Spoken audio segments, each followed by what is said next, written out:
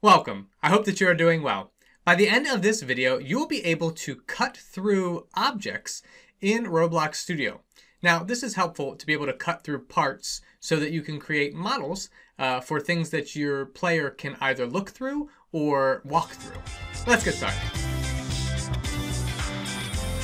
So, you want to have Roblox Studio open, and you first want to insert two parts. So the first part is going to be the part that you're going to cut through. So let's make a maybe a tunnel. And what I'm going to do is just create a block first. And then you can see the block that I've got there. Make it a little longer. And now next I'm going to create another part because I want to cut through this part so that the player can walk through it like a tunnel. So next we're going to add, let's say, a cylinder. So now I've got a cylinder and I'm going to scale it so that it's large enough for the player to walk through. And then I also need to rotate it so that it's going the right direction. Okay. And once I have it close to what I'd like, then I want to point out one thing. So what I need to do is make this cylinder go through that block. And first thing you want to do is make sure that your collisions are turned off. So if you want to make sure it's turned off.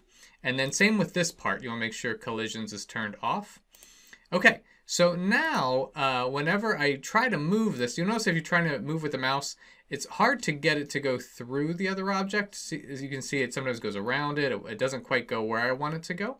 Okay, so the easiest way to do this is position it where you like it, and then you can try this move arrow. That would work better.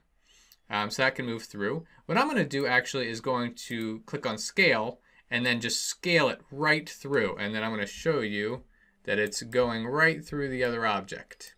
Okay, so now I've got it through the block. Okay. All right, and so the next thing I need to do is click on that part that you want to create the negative space. And you're going to go click up to model, and then you're going to click negate. So what that does is makes it a negative version of that part. So the next thing you need to do is select both parts. You can drag both of them or just select both of them on the workspace in the Explorer. And then under model, you want to click union. And then now you can see a hole was created. And sometimes when you're doing this, you won't actually see the hole until you do the gameplay. Okay, so let's say I wanted to go ahead and play this game so you can see the hole that was cut through there. I would just go up to home and then play. So when I play the game, you can see that the hole is there and I can run through it with my player.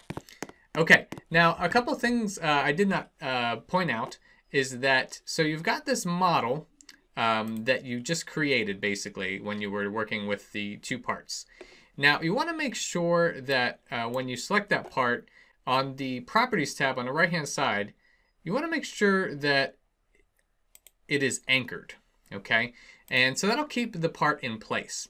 So now that you have combined these two parts into a model, if you ever want to change it or separate it, what you need to do is select it. So there's the thing, and you can rename this whatever you would like. I'll just keep it as union for now. So once you've selected it, go up to model, and then you need to click separate. And then now I can see both parts again. So let's say that this wasn't quite large enough. Then I can click on that part, the negative part, and then click on scale. And now I can make it a little bigger so that I can go through a larger hole there. Okay. And let's say I wanted to, let me just show you when those two parts are there like that, and I just press play and they're not as a model, you'll notice something. So you'll notice that it doesn't cut the hole. You see that? They need to be a union of two parts in there. And again, you want to have both of them anchored, otherwise your model might fall apart. Okay, so that's the main thing. So that's how you can do a tunnel. So another example to show you how this works is, let's say you're building a house and you wanted a window in a wall. So an easy way to do this would be to just add two blocks and then go ahead and scale the blocks. So here's the first block, so there's the wall, and then I'm going to add another block, and once I have that block where I would like it, now I can make this block the window, and I'm going to scale that one to the size of a window.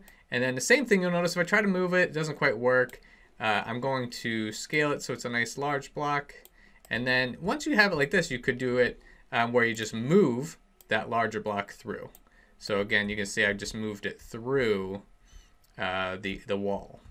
Okay, and then again, you're going to select the block where you want the open space, and then you're going to go up to Model, and then click on Negate. And so now that's going to give you that space in between, and then you're going to click on both of them. And you can do click on the one, control, and then click on the other one. That'll click both. Or you can click on both parts on the workspace, and then you're going to click on Union, and then there's the window.